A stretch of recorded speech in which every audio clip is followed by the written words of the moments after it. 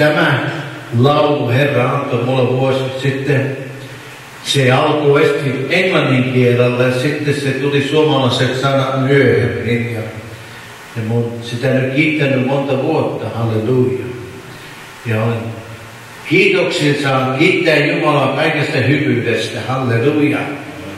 Halleluja.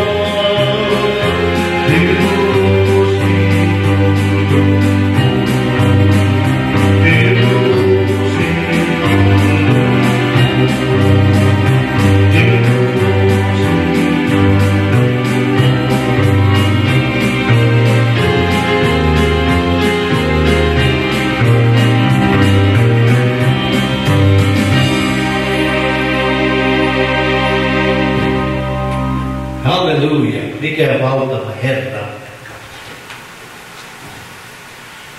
Mutta saamme kyllä kiittää Herraa.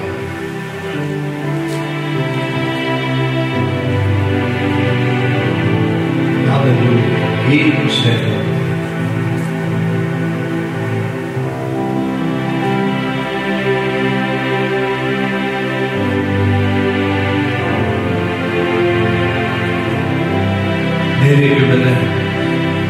Seitsemän, oikeastaan siinä lukee 46, mutta se on mun virhe. Rakastan Herrani,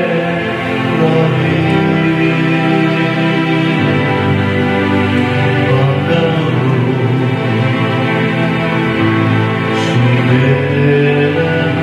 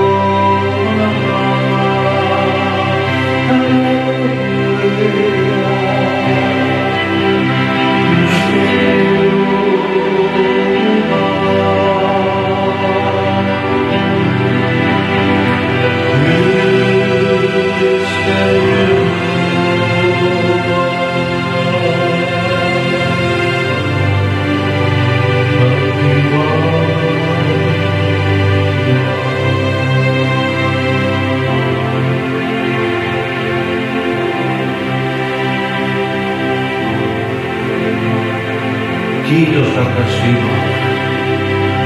Me ylistämme ja me kiitämme sinua koko sydämellä ja antaudumme Pyhälle Hengelle. Saa aukaista meidän silmät tänäkin päivänä, että me voimme lähestyä sinua, antautua sinulle. Tule ja täytä meidän sydäntä, meidän mielemme ajatuksemme. Saisimme kiittää sinua kaikesta hyvyydestä ja luottaa sinun armoisi koko sydämellä.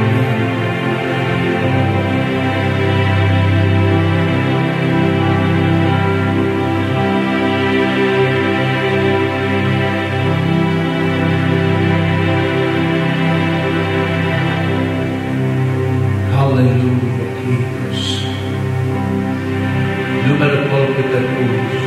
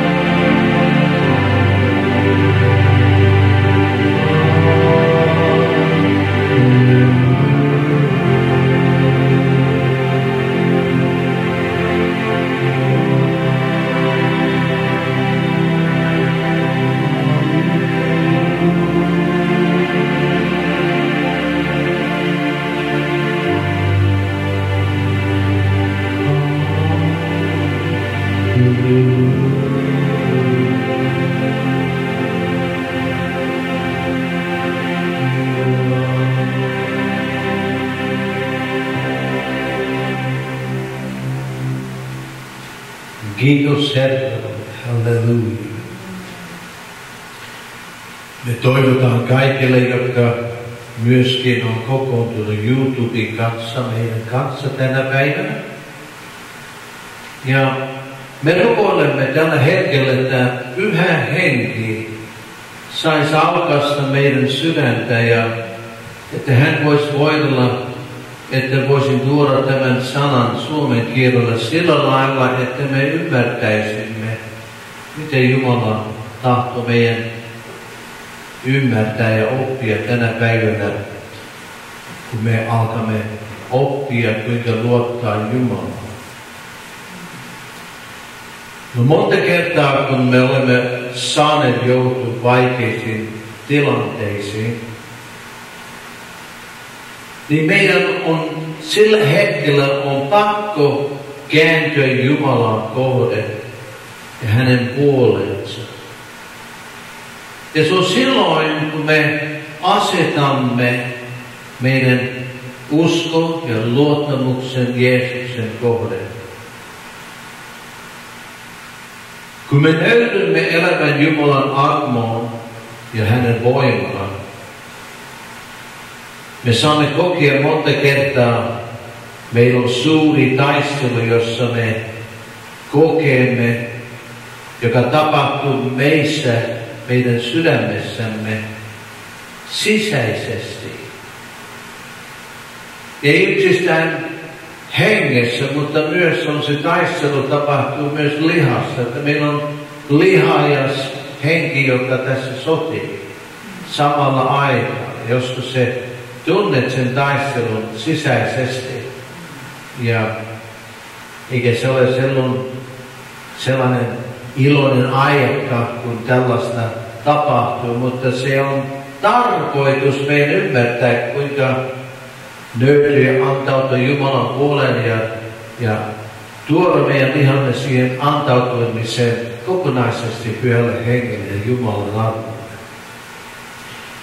Kun me katsomme Jumalan armoa tänä päivänä ja Jeesuksen, ja me uskomme ja me antaudumme itsemme kokonaisesti Herran puolelle.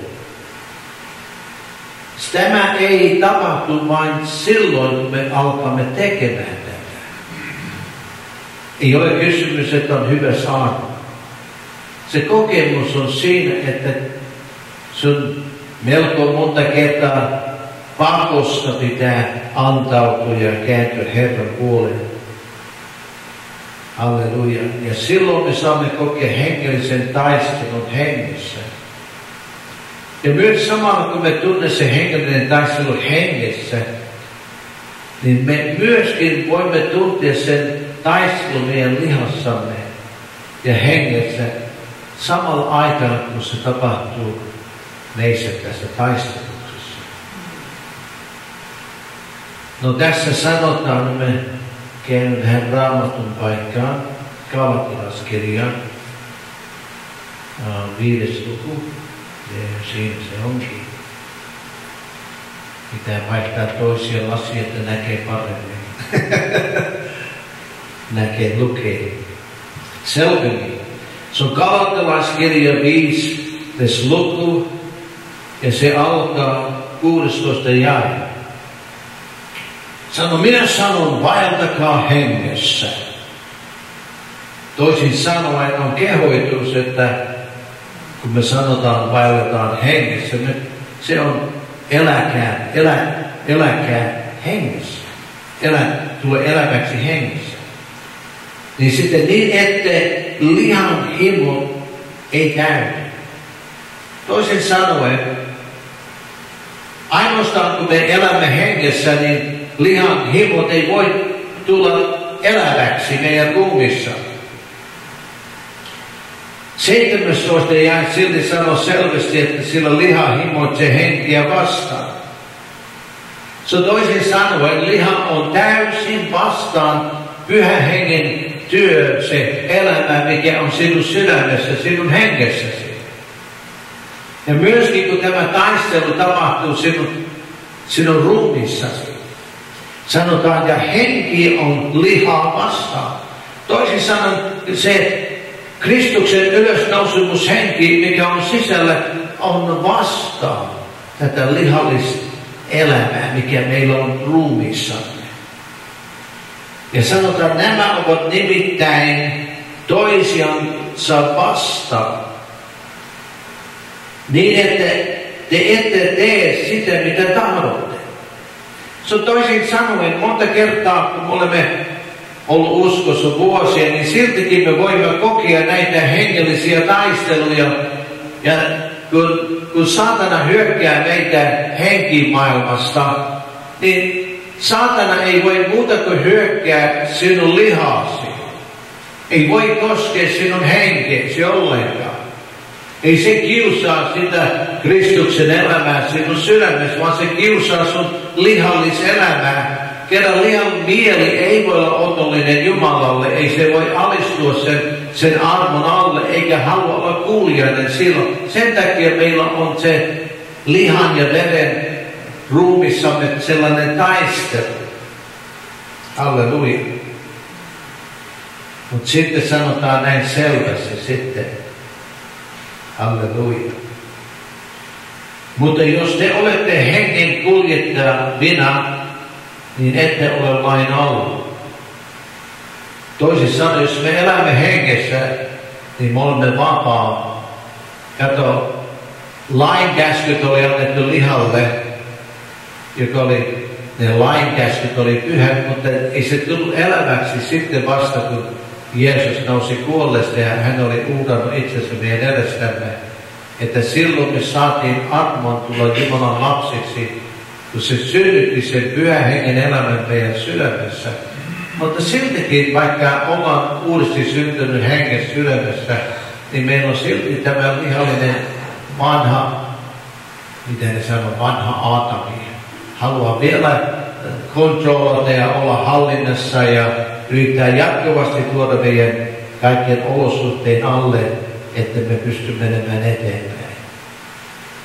Sitten tässä me saamme kokea henkilökohtaisesti meidän oman taistelun, mikä me koemme lihan kanssa ja myös hengen kanssa. Se on niin kuin köyttä vedetään vasemmalle tai oikealle ja me ollaan siinä keskellä. Se liha ja henki on sitä taistelemassa ja sitten joskus tuntuu, ei se oikein hyvältä tuntuu, kun se tapahtuu. Ja silloin rupeaa epäilemään ja tulee epäilyksiä, mielen ajatuksia, mutta se on silloin tässä taistelussa, mikä tapahtuu täällä ruumissa. Meidän täytyy oppia nöyrtymään ja antautumaan Jumalalle ja luottamaan ja uskoa siihen armoon, mikä tulee Kristuksen Jeesuksen kautta. Halleluja. Kuitenkin me mennään nyt toiseen Raamatun paikkaan. Halleluja. Efesolaiskirja 6:10. Että minä käännän myös sen. Aha, tuossa se on. Lopuksi vahvistukaa Herrassa ja hänen väkevyytensä voimassa.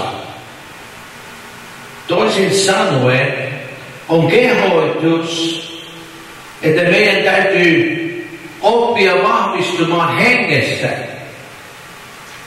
Herran hengessä, hänen väkevyyden voimassa. Liian paljon meidän Jumalan palvelus yritämme palvella Jumalan lihassa. Mutta me tiedetään, että liha sotii henkeä vastaan. Eikö? Sitten sanotaan 11 jakeessa näin, että pukekaa yllenne Jumalan koko sota-asu, voidaksenne kestää perkeleen kavalat juonet. Sillä meillä ei ole taistelu verta ja lihaa vastaan, vaan hallituksia vastaan, valtoja vastaan, tässä pimeydessä hallitsevia maailman valtioita vastaan, pahuuden henkiolentoja vastaan taivaan avaruuksissa. No sanon, kuinka tämä asia sitten perustuu siihen, että jos meillä on liha ja veren taistelu meissä, meidän maan liha taistelee henkeä vastaan ja henki lihaa vastaan. Se tuo esiin se totuus ja ymmärrys siinä, että taistelu ei ole lihassa ja veressä, vaan hengessä. Ja se on henkimaailman taistelu, joka tapahtuu, mutta me saamme kokea sitä taistelua meidän lihassa ja hengessä yhtä aikaa. Kun se taistelut, nämä henkivallat taistelee pyhän hengen voimia vastaan ja meillä on pyhän henki sydämessä ja samalla se taistelee myös ne henkivallat meidän lihaa vastaan, että yrittää tuoda meidän takaisin sen orjaksi. Ja että hän saisi niin otteen meistä, että me voisi vastustaa näitä asioita, mitä tapahtuu. Halleluja. Eikä ole ihminen ajatus. Toisin sanoen, täällä ainoastaan tulo Kristuksen uhrin kautta me voimme pukeutua Jumalan voimaan. Hänen verensä vuotamisen kautta me saamme uudistaa ja saamme pääsylippu päästä siihen elämään, mikä on hengessä. Se ruumis, joka kantoi kaikki meidän synnit. Sen takia hän sitten sen uhrin kautta me saamme pukeutua yllenne tämän Jumalan koko sota-asu, joka on hengessä. Halleluja. Että se armo tulee justi sen uhrin kautta. Halleluja. Sen tähden ottakaamme päälle koko Jumalan sota-asu, voidaksemme tähänä päivänä tehdä vastarintaa.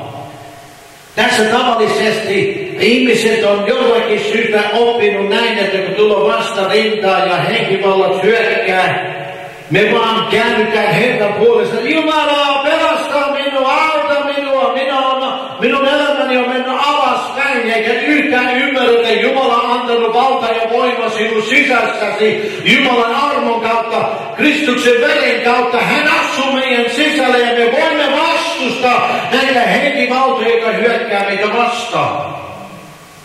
Halleluja. Eikö ole valtava ajatus? Halleluja. So me alkamme sitten ymmärtämään, mitä me koemme lihan kanssa ja hengen kanssa, joka tapahtuu henkilökohtaisen kokemuksen kautta. Sen takia monta kertaa, kun sun liha joutuu tämän ahdistuksen alta, niin me antaudumme sen lihan heikkouteen ja me sitten tunnustamme, että voi kurja ihminen, mikä minä olen, mikä on totuus. Mutta me ei pitäisi antautua siihen kurjaan ihmisen lihalliseen mieleen, vaan päinvastoin antautua siihen armoon, mikä Jumala on antanut meille Kristuksen kautta, ja antautua pyhän hengen voimalta, me voimme vastustaa ja tehdä vastarintaa siihen hyökkäykseen, joka hyökkää meidän lihaa vasten. Halleluja. Mutta monet ihmiset vaan tyytyvät siihen, että tällainen se on elämä, että uskon elämä on niin vaikea. Ja voi minä kurja ihminen, kuka minä olen. Ja silloin se antaudut siihen lihan heikkouteen ja lihan heikkous saa ylivallan sinun ylitse. Ja kaikki koko aikana Jumalan henki siellä sisällä sanoo, että vastusta. Antaudu minulle, puhdista, uudista. Pese itsesi Kristuksen veressä ja anna vastarintaa sitä henkivaltaa vastaan. Halleluja. Että me voimme nyt tuntea sen meidän henkilökohtaisesti ruumissamme.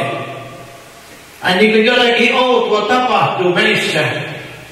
Mutta mitä meidän täytyy ymmärtää, että tämä taistelu, mitä me koemme, se myös tapahtuu meidän lihassamme. Mutta se taistelu ei ole lihassa. Ja monta kertaa me yritämme omin voimin sitten taistella sitä henkivaltaa vastaan omin voimin. Ja se ei onnistu. Ja silloin me ruvetaan niin ajattelemaan, että mun uskon elämä on niin köyhyyttä, ettei se pääse yhtään eteenpäin, vaikka koko ajan meillä on valta sisällä. Mutta pitää antautua siihen elämään. Kerran meillä kaikilla on liha. Ja meillä kaikilla on henki. Jeesuskin piti antautua itsensä tulla kuuliaisen kuolemaan asti. Ei se ole vielä ristin kuolemaan asti kuulijainen, mutta se tuli kuolemaan asti siinä paikassa, että se kuoli lihallisen mielen tahdolle.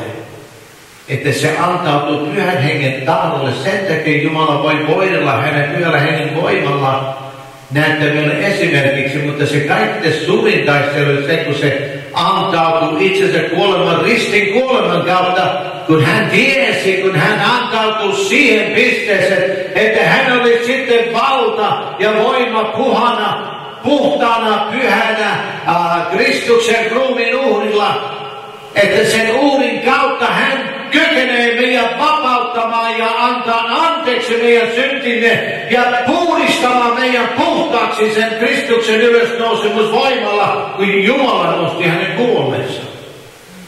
Toisin hän tuomitsi lihan lihassa siinä ristillä. Halleluja, se lihan syntinen elämä kuoli ristillä. Ja se tuli loppu siihen.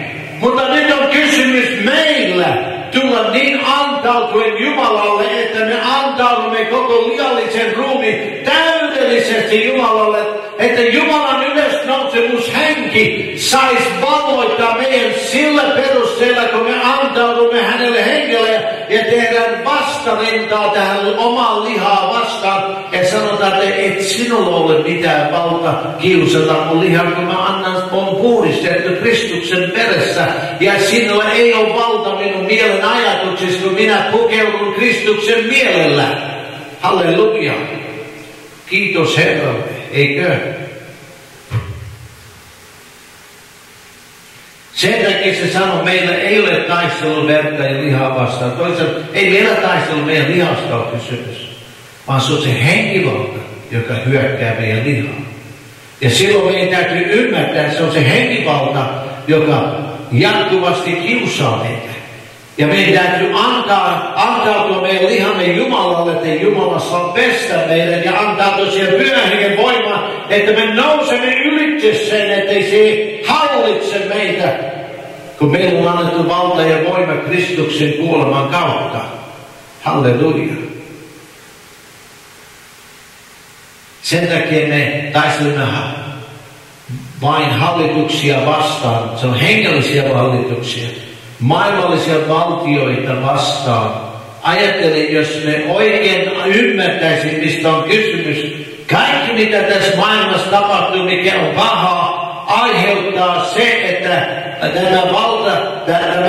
tämä saatanallinen voima, nämä henkivallat, joka kontrolloi tätä maailmaa, niitä, jotka ei vailla Jumalan kirkkauden mukaan, päästää uusia sääntöjä, kieltää koko Jumalan palveluksen ja myöskin pistää esteitä ja yrittää päästä sellaisia lakia läpi, että synti on okei. Ja saa tehdä pahaa ja päästä siitä ylitte, vaikka antaa niin kuin aborttia. Ja nyt meinaa sitä Amerikan puolelta, että vaikka lapsi on syntynyt, niin 25 päivää syntymän jälkeen, ne voi vielä aborttaa sen vauvan. Ja antaa kuoleman tuomion sille. No eikö se ole selvä, että tällainen laki, kun pistetään voimaan, on perkeleestä ja saatanan voimista. Ja jos me painimme sen lihasen kanssa, niin me ei voita sitä, mutta jos me ymmärrämme Kristuksen ylösnousemus hengessä, me voimme sitoa näitä valtoja ja voimia ja sanoa niille, että nyt et saa jatkaa sinun työtäsi. Ei ole väliä vaikka minkälaisen lain me päästään. Ihmiset silti tulevat totuuden tietämään ja tietävät, että ei niiden tarvitse alistua tällaisen syntisen elämään ja tähän kauhuun. Päinvastoin tekee parannuksen ja kääntyy Jumalan puoleen ja silloin ihmiset, jotka on siinä paikassa, että ne ratkaisee, ketä he tuntevat, totteleeko sitä maailman lakia vai totteleeko se Jumalan pyhää lakia. Ja ihminen kun tekee ratkaisun, niin, ja jos on ahdistuksen keskellä, hän saa vapauden siitä pahuudesta ja jos he ovat tehnyt sitten aborttia niin poispäin, Jumala antaa armoa, voi antaa anteeksi ja puhdistaa oma tunto, että elämä saa mennä eteenpäin. Ja tulee uusi elämä sisälle, joka on vapautettu synnin voimasta. Halleluja. Kyllä meillä on tällainen taistelu menossa.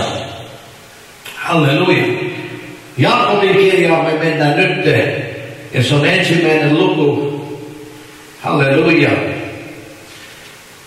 Kiitos Herralle tästä päivästä. Otan hetkinen sanoa putkinen. Kyllä mä sen opin sen sanomaan silloin kun asun Suomessa. Halleluja. Täällä sanotaan näin Jaakobin 1. luku ja 12 jae. Okei. Oikeastaan mennäänkään. Otan hetkinen. Joo, tässä se on 12 jae. Tässä sanotaan. Auta se mies, joka kiusauksen kestää. Kestää. Ja se on selvä, että kiusaus tulee lihalle, eikä hengelle. Mutta kuinka se kestää se, kun se antautuu pyhälle hengelle ja Jumalan sanolle. Sillä kun hänet on koeteltu, tämä on se liha ja hengen taistelu meidän elämässä. Ja kun hän on koeteltu, se on voittaa. Halleluja, se saa sen siunauksen, kun se kestää kiusauksen. Ja hän on saava elämän kruunu. Se elämän kruunu on se Kristuksen elämä, tulo elämäksi ihmisen elämä. Se siunaa sillä siunauksella, että saa elämän kruunun, joka Herra on luvannut niille, jotka häntä rakastavat. Ajattele, että meidän täytyy ymmärtää, että Jumala haluaa, että me antaudu koko sydämellämme Jumalalle, että me voittaisimme kaikki kiusaukset. 13 luku, 1. luku 13 jakeessa, älkää kukaan kiusatessaan ollenkaan sanota, että Jumala minua kiusaa. Toisin sanoen, ei me saa alkaa Jumalaa syyttämään, kun me olemme koetteluksessa meidän lihan ja hengen kanssa, vaan päinvastoin ymmärtää se kiusaus tulee saatanasta eikä Jumalasta. Sillä Jumala ei ole pahan kiusattavissa. Jumalan henki ei ikinä sinua kiusaa, eikä ahdista, eikä tuo murhetta. Eikä hän ketään kiusaa. Kun Jumalan rakkaus tulee meitä kohti, niin ei hän kiusaa meitä. Päinvastoin hän tulee ja pelastaa ja vapauttaa ja anteeksi antaa kaikista synnistä. Halleluja, eikö valtava? No niin. Ja sitten, alright. 14 luku sanoo näin, Jaakobin 1.14. Vaan jokaista kiusaa hänen oman himonsa. Toisin sanoen, meillä on tämä lihallinen himo, joka silti tahtoo elää. Vaikka me olemme antanut Jumalalle elämämme, niin me vaan luotamme sillä yöllä rukouksella, että kaikki on nyt hyvin. Ei ollenkaan puhuta siitä, että alkaa seuraamaan Jeesusta. Ja kun Jeesus sanoi, että kuka ikinä minua seuraa, se pitää kieltää itsensä. Mikä itsensä? Se on lihan elämä. Se saa vaan jokaisen kiusaa hänen oman himonsa, joka häntä vetää ja houkuttelee. Se on se lihallinen ihminen, mikä meillä jokaisella on, jota saatana kiusaa. Mutta jos me ei ole kuoletettu se kiusaus tai se synty meidän lihassamme, ja jos emme antaudu sen ja tehdä puhdistusta siitä, että Jumala pelastaa ja hänen armollansa puhdistaa hänen Kristuksen veren kautta, me olemme sitten jatkuvasti syöttämässä sitä himoa, kun se himo tykkää, kun sitä oikein syötetään tällä saastaisella elämällä ja tässä maailmassa. Se on jotain, joka kiusaa. Ne ei ole vielä puhdistanut kaikkia asioita heidän elämässänsä. Mutta kiitos Herralle, jos me huomaakin, että tässä on kiusauksia sinun lihassa, että mistä se johtuu. Ja sanotaan, minä ajattelin, että kun mä oon antanut elämäni Jumalalle, että ei ole enää minkälaisia vaikeuksia, ja silti näyttää, että on paljon vaikeuksia. Kasvukipuja tulo, kyllä. Halleluja. Sitten sanotaan 15 luvussa, että kun sitten himo on tullut raskaaksi. Toisin se saatana jyllää jatkuvasti, se henkivalta hyökkää, että se tulee raskaaksi se kiusaus. Ja kun ihminen antautuu siihen kiusaukseen, se sitten synnyttää synneen. Voisiko ajatella, että ihmiset on seurakunnan kokouksessa ja ne elävät koko elämänsä päivällä ja viikon menossa ja niitä kiusataan koko viikko, että pitää kovaa vauhtia päästä kirkkoon sunnuntaina tai seurakunnan kokoukseen, että saa jonkinlaisen lohdutuksen siellä. Mutta ei meidän tarvitse juosta seurakunnan kokoukseen yksin, vaan meidän pitäisi olla henkilökohtainen kohtaus Jumalan kanssa, että me ei anna kiusauksen hallita meidän ruumista, eikä me anna se kiusaus tulla raskaaksi siihen, että se voisi synnyttää meissä synnin. Mutta kun synti on täytetty, se synnyttää sen kuoleman.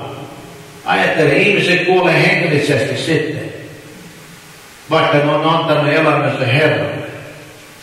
Että siinä on vailla ymmärrystä ja tietoa siitä, kun vailletaan, ja miten se Kristuksen veri voima voi tehdä ihmiselle, jos se antautuu siihen. Jos se antaa sen puhdistaa. Ja kun minäkin tulin uskoon 45 vuotta sitten, niin vaikka mä olin päässyt vapaaksi näistä himoista, viinoista ja huumausaineista ja kaljosta ja kirosanoista ja näin poispäin, niin silti oli paljon syvällä minun sydämessä, minun lihassani sellaisia asioita, mitä piti vielä puhdistaa sen jälkeen. Ja Herra hiljakseen sitten rupesi puhdistamaan, mutta jokainen eri ja joka paikassa, mitä Jumala puhdistaa, se on minun nöyrtyminen ja tunnustaminen ja tekemään parannuksen, että Jumala pyyhkii sen pois sen Kristuksen veren kautta. Ja silloin kun se voitto tulee ja kiusaus enää hallitse sinua, ettei voi millään lailla kiusata sinua, silloin sä nouset voittajana ja silloin sä pääset ylitti ja sä saat sellaisen siunauksen. Halleluja. Eikö niin? Voi, eikö tämä ole merkillinen asia? No niin, sun lihaa siltikin sotii henkeä vastaan ja henki lihaa vastaan. Niin kauan kun me olemme täällä maan päällä, niin meidän joutuu näitä kiusauksia koeta. Ja silloin kun olosuhteet tapahtuu, että jotakin menee väärin ja tulee paljon pressuria tässä maailman menossa aikana, niin kuin COVID tuli 2 vuotena ja ihmiset sitten antautui siihen COVIDin alle sen orjaksi ja alkoi lopettaa Jumalan palveluksen ja joku ihminen lopetti koko kirkon käymisen sen takia, kun ne pelkäs mennä kirkkoon, että ne tulisi sairaaksi tästä sairaudesta.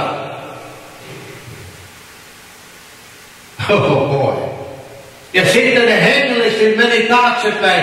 Kyllä ne silti rakastaa Jumalaa, mutta ne hengellinen tila oli mennyt alas siihen pisteen, kun ei enää rukoiltu niin kuin tavallisesti pitää. Ja ajattelen ne ihmiset, jotka eivät rukoile ja eikä tutki sanaa ja etsi Jumalaa, minkälainen vaikutus se tulee heidän elämään.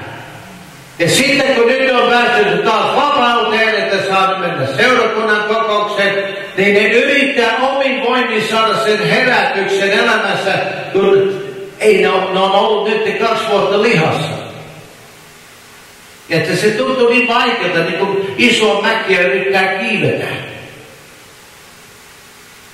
Pitää uudestaan alkaa nöytymään ja rukoilemaan ja etsimään Jumalaa ja uudistamaan elämää. Jos ei sitä tee, niin ei pääse siihen hengen kosketukseen. Liha ja henki on taistelemaan, mutta kumpiko on enemmän vaan hallinnassa sinun elämässä, sinun lihasi vai onko se henki?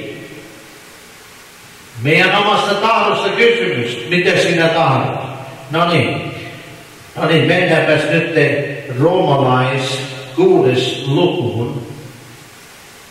Halleluja. Kiitos Herralle. Toivotaan, että tämä sana aukaisee meidän silmiämme, mutta myöskin, että me pystyisimme tekemään päätöksen, mihinkä päin me mennään.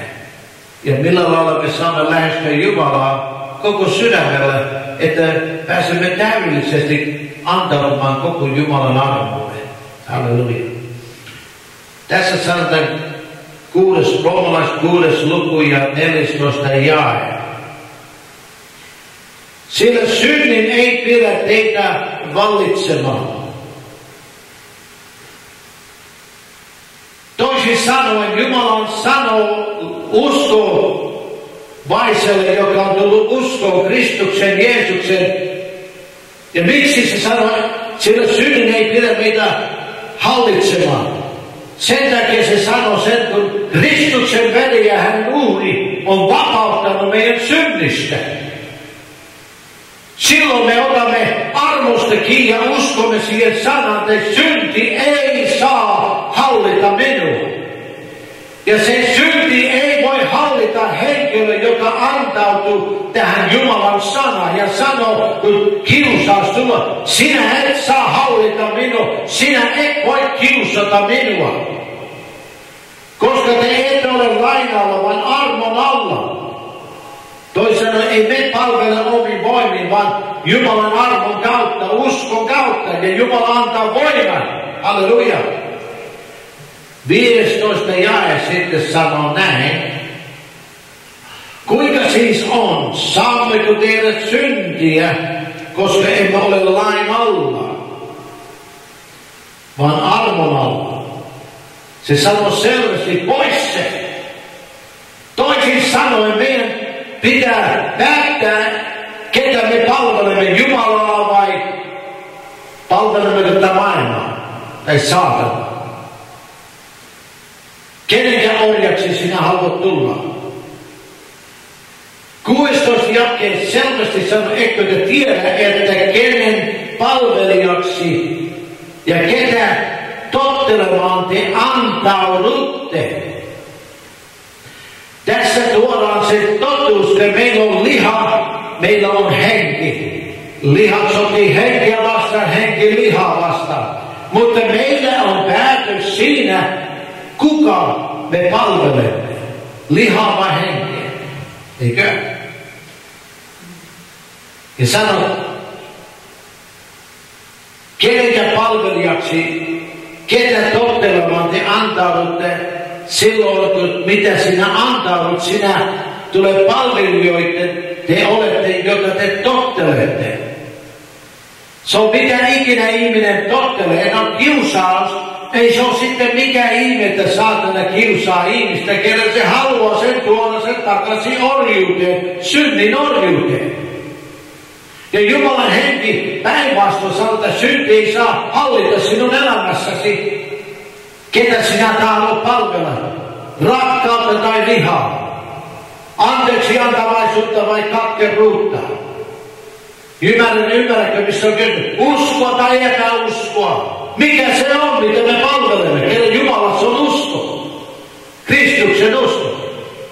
Joko synnin palvelijaksi, kuulemaksi tai kuuliaisuuden vanhuskaudeksi. Ja vanhuskaus ei ole siinä, että mitä me teemme, vaan me antaudumme vanhuskauden elämään, mikä on Kristuksessa, Jeesuksessa, joka me saamme Pyhän Hengen voiman kautta ja Kristuksen veden kautta ja ruumiin uhrin kautta. Me saamme osallistua ja periä tämän iankaikkisen elämän. Me saamme kokea, meidän tarvitsee odottaa taivaaseen menoa, vaan me pääsemme sen Pyhän Hengen voiman sisälle. Sen vaan päätöksen oman tahdon. Kenenkä tahto? Minun tahto vai Jumalan tahto? Ja onko meidän tahto tehdä Jumalan tahtoa? Antaudummeko Jumalalle? Halleluja. Montako meitä haluaa herätystä? Tämä tuo se herätyksen, mistä Raamattu puhuu, viimeisen herätyksen. Se on sellainen herätys, että maailma on ikinä nähnytkään. Mutta ennen kuin se herätys alkaa, niin meidän pitää herätä. Halleluja. Jumalan voima. Halleluja. Sitten sanotaan 17 jakeessa, Roomalaiset 6:17, mutta kiitos Jumalalle, että te, jotka ennen olitte synnin palvelijoita, nyt olette tulleet sydämestään kuuliaisikin sille opin muodolle, joka johtoon te olette antautunut. Toisin sanoen, vain sen Kristuksen uhrin takia me pääsemme nyt osalliseksi Jumalan elämän henkeen, taivaalliseen voimaan, mikä on pyössä hengessä, joka tulee Jumalasta, ja hän saa asua meidän sydämessämme. 18 jae sanoo, ja että te synnistä vapautuneena olette tullut vanhuskauden palvelijoiksi. Ymmärrätkö, mitä tapahtuu, kun pääsee vapauteen synnistä? Synni ei hallitse enää. Halleluja. Eikö valtava? Te on tullut Kristuksen palvelijaksi. No, miksi sitten me vaivaamme ihmiset, jotka ei halua elää tässä Kristuksen elämässä? Miksi me otamme nokkiin siitä? Miksi me ollaan niin kuin, voi noita ihmisiä, ne on niin synnisiä, voi vetää. Miksi me tulemme katkeraksi heidän syntisestä elämästä?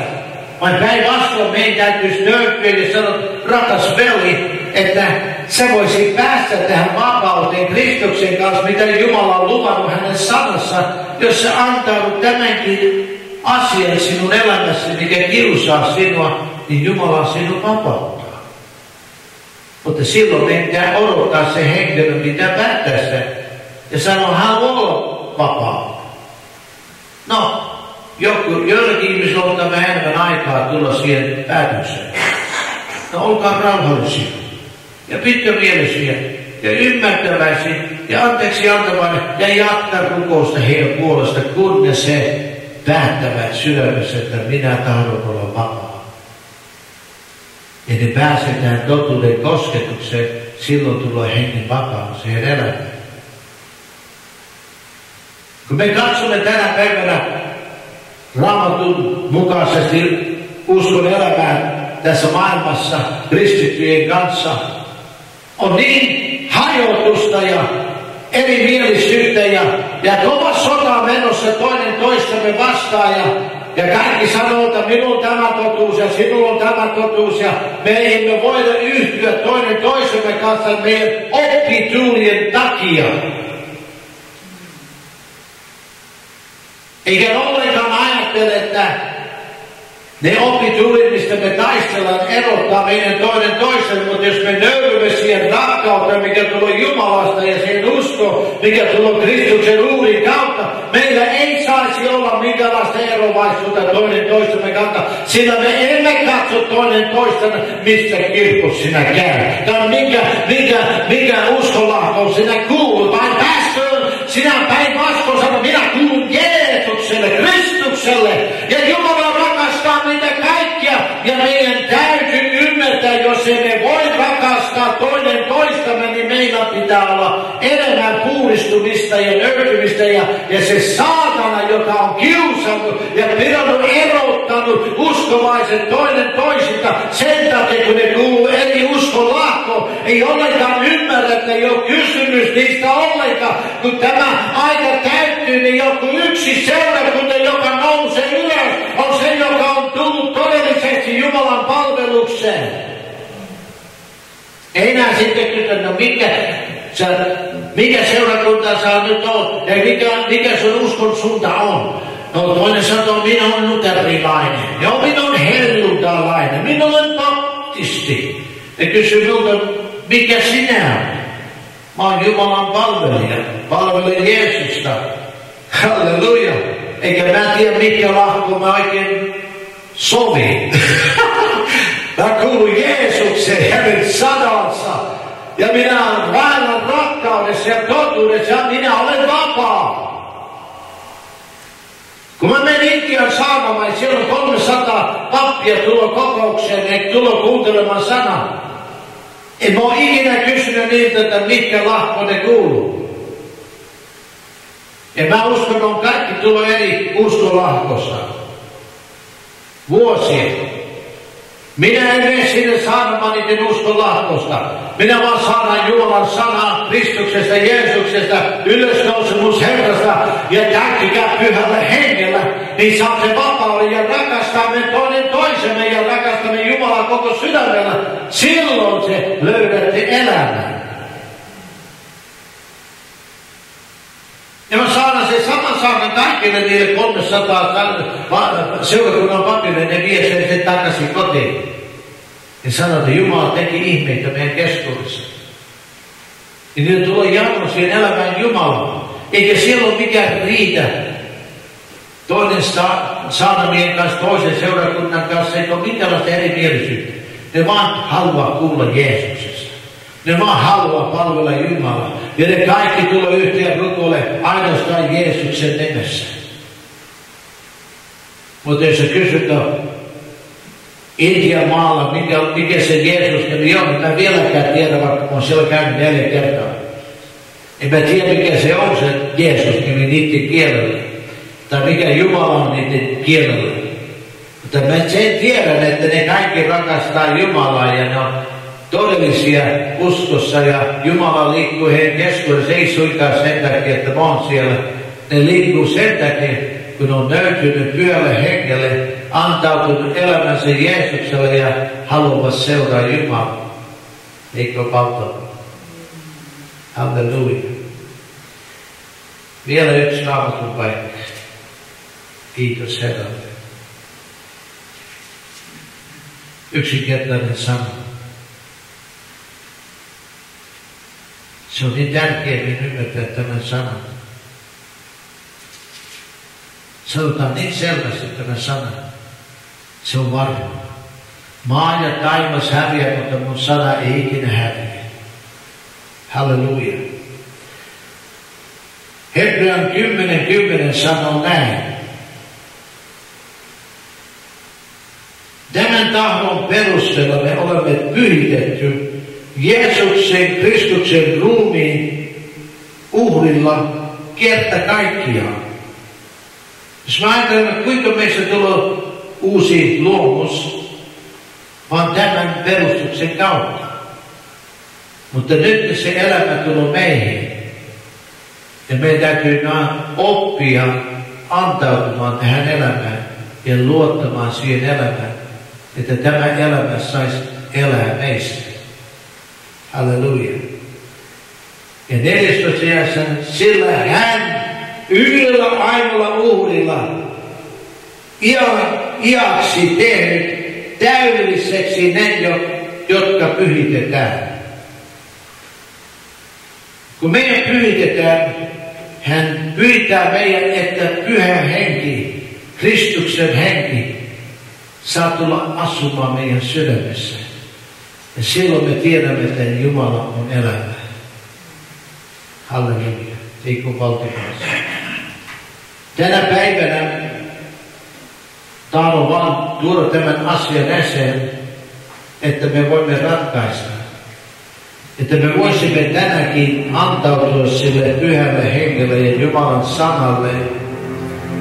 Ja me voimme uudistaa yksinkertaisella rukouksella ja sanoa Herrata, kiitos, että sinä avaat sinun sanasi meille, että voi tulla vielä lähemmäksi sinne. Ja kiitos, että me voimme rakastaa toinen toista lähemmästä niin kuin itseämme. Yksinkertainen se on meidän tahdon kysymys. Tahdotko tulla täydellisesti antautunut Jumalalle? Oletko valmis, että pyhä henki, Kristuksen veri saa uudistaa?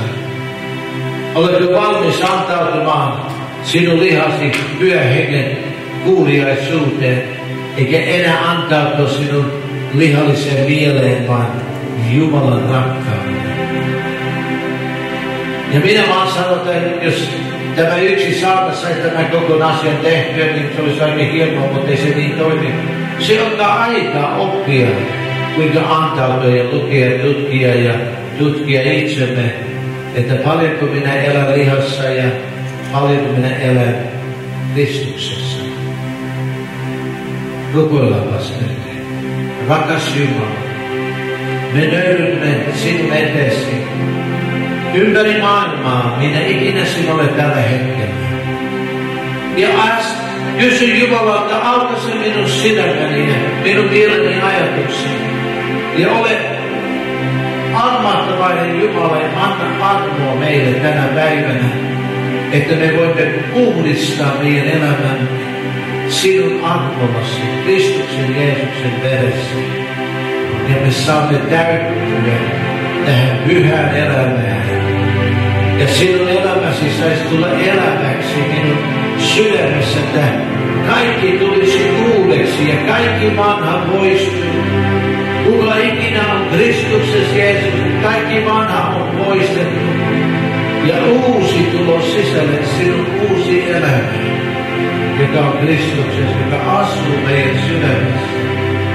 Halleluja. 46. Minä antaudun, minut syy, häpeäni.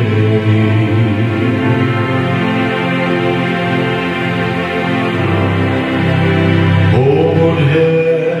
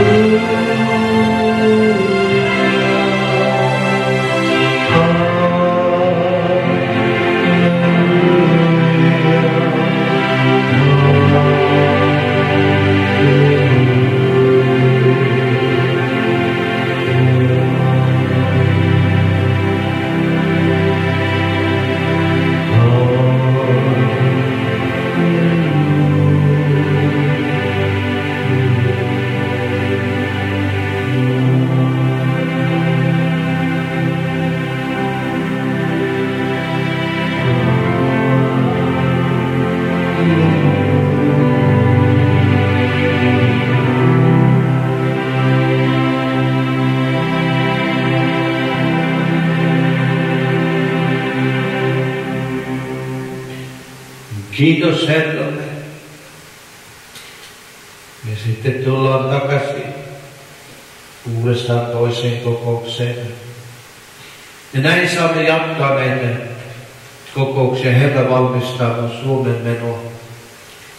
Ja kiitos Herralle ja tiedän sen sitten, kun Herra aukaa se oven, niin että saadaan lentää Suomeen, niin täytyy huolehtia niistä kysymyksiä, että ei ole vaccination restrictions, että ei tarvitse olla vaccinated, jos lentää. Halleluja. Niin sitten mä lennän, halleluja.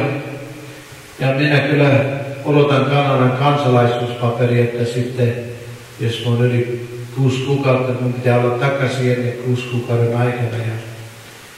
Ja minä vielä en tiedä, mitkä Herra lähettää siellä, mutta kyllä mä tiedän, että ensimmäinen matka Suomeen on 3 kuukautta.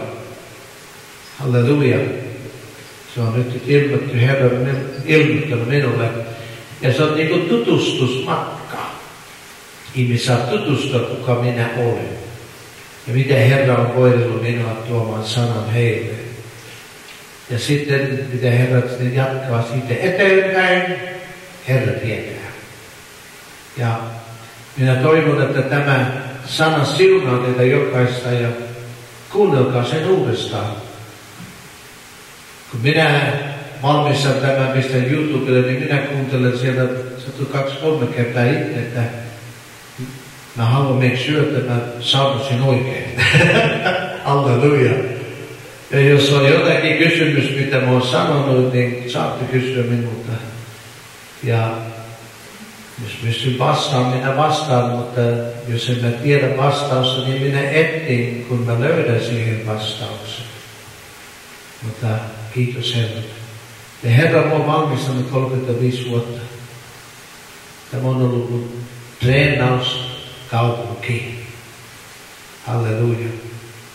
Ja Herran siunausta kaikille. Ja jos tarvitte rukousta, niin voitte rukoilla kyllä Jumalan vastaan. Niin annokaa mitä ikinä tahdotte Jeesuksen nimissä, kyllä hän se vastaa. Aamen. Herra siunaa.